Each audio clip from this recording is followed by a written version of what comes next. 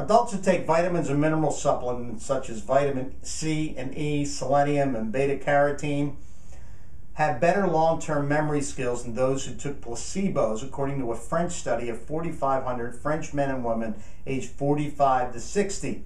Both groups were given a series of memory tests. The groups performed similarly on most of the tests, but the nutrient-taking group did better on long-term memory exercises. Now, a couple of years ago, my wife and I went and had a complete metabolic study done and were prescribed a regimen of supplements.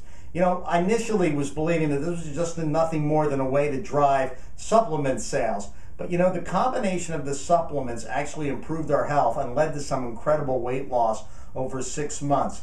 So the thing with this is that there are charlatans out there, and then there are people who actually know what they're doing of how to balance these supplements to actually make you healthier. And those obviously are the ones that I would recommend. And if you want to know the one that we used, I would be glad to tell you that separately. Just give me a call or contact me via email.